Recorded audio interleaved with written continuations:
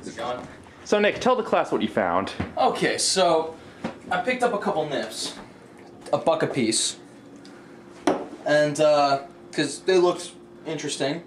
This is Yukon Jacapple, or Jacapple, if you are not able to pronounce things properly, and you know, 35% alcohol, so it's only a little bit less than normal Jack Daniels, but it got apple flavoring. So I thought, okay, sure, I'll give that a shot for $1.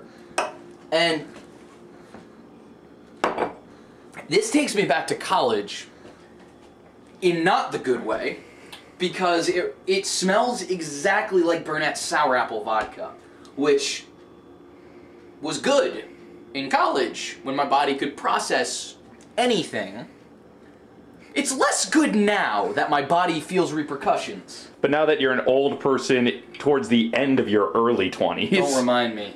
I turned 25 in, oh god, like 2 months, 3 months. Oh no, What month is it? February? It must be so hard on 3 you. months. Shut up, Dave. Stop being older about it. Stop giving me perspective, you asshole. Stop being the right person. I want to be the right person. But yes, I tried a sip of this stuff. Yeah, as did I. I'm going to try a second sip, but that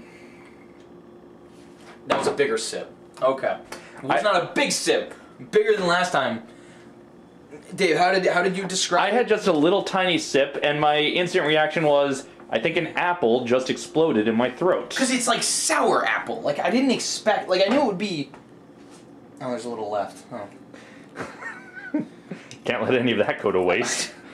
I paid $1 for this nip. I'm not letting it go to waste. In this economy? So here's the idea Dave had. He was asking if we were supposed to cut it with something. You know, because you can cut, you know, whiskey with stuff. And... That's your first lesson, kids. Yeah, you can. You kids. Oh, God. I'm not that terrible of a person. So Justin Bieber, if you're watching this... Justin Bieber, if you're watching this, get the fuck out of America. Anyhow. No, I could be watching it from Canada. They do have internet there. Anyhow. Lies. Vicious slander. All lies and slander. We Canadians are stuck in our medieval ways. It's like how we and the Russians were constantly lying to each other about our space programs to make the others feel intimidated. Meanwhile, Canada was pretending they had internet. Exactly. It's the same way.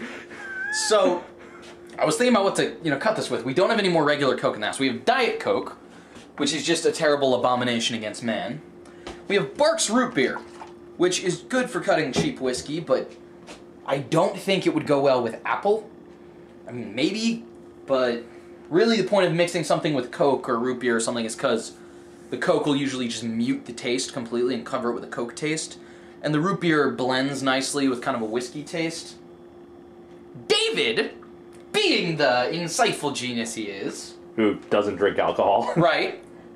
Noticed we had Orange Crush sitting right here and said, apples and oranges! We can finally compare them by mixing them together. Bastard. Which, this is gonna be so bad. You're doing it. Oh god, this is gonna be disgusting. But now I need to know. Son of a bitch. Okay. I'm gonna regret this so hard. This is just gonna be...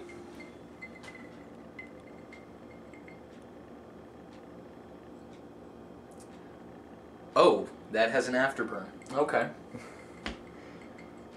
Describe the taste. Well, it tastes like a shitty college drink. That's for sure.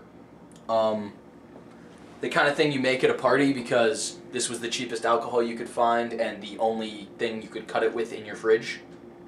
Which has ended well for us. We invented the Brunello that way with pomegranate vodka and mellow yellow, because we had mellow yellow. Who'd have figured? But this is less successful than that. This is one of those off nights when it's like, hey, who ordered raspberry Sviatka? Which we actually never had the money for Sviatka. That's how broke ass we were in college. But I'm just gonna pretend I understand references to alcohol. Basically,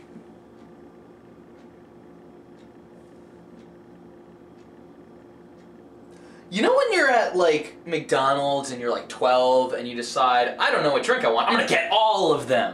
Ah, yes. That ended poorly for me as a child. Did it? I don't know if you even remember this, but it was one day in Colorado. I mixed when we were in Colorado for the summer, I mixed every drink they had, including the apple juice. Oh, you told me about that. And it probably tastes like that then, because that had apple juice. Let me try. Ladies and gentlemen, this doesn't deserve a toast.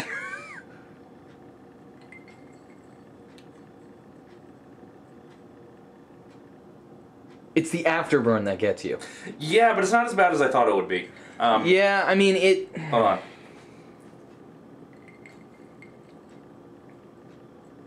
It's like an acidic creamsicle. It's, There is that, I guess. See, I was trying to compare it to some sort of, like, fruit smoothie, but that sounds delicious. It's not like that. It's like a fruit smoothie made with sour grapes, except there's no grape flavor. But you know where it's like the fruit's a little too ripe? I don't know. I can manage. I've drunk worse than this. For those of you who are a fan of Douglas Sirk, the auteur from the 1950s who made really painful melodramas, I had to give a presentation on There's Always Tomorrow with Fred McMurray and, I believe, Barbara Stanwyck, although it's been 3 years, so I don't quite remember. But that is the most painful film I've ever had to watch, probably. I have seen films where people are literally castrated, and that is still the most emasculated I've ever felt watching a movie.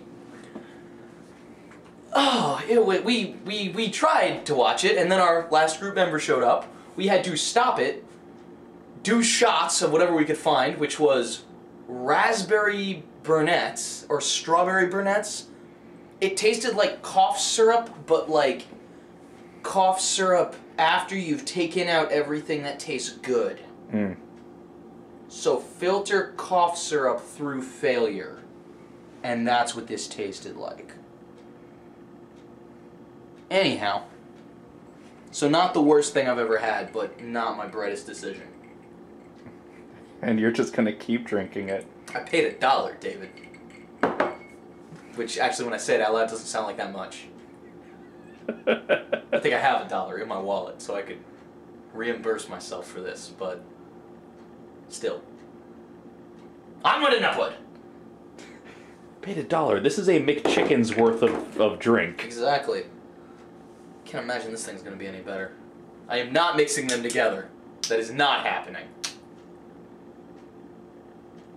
Yeah, that's bad. I was hoping because it was honey, it'd be better than normal Seagram 7, because I can't really do Seagram 7 straight. I usually have to mix it with something. And yet you bought it. I was hoping it'd be better, because it's honey. And that would be good to know. If there was a Seagrams I could drink straight. But doesn't seem like it. I might have to mix that with the rest of the barks. Which doesn't sound like a great combination anyway. Anyhow, this was not as funny as I was hoping. It's more just... This has been Nick Grosses People Out. Oh, we're doing that? Jeez, I have not been bringing my A game. Throw me one of those onions.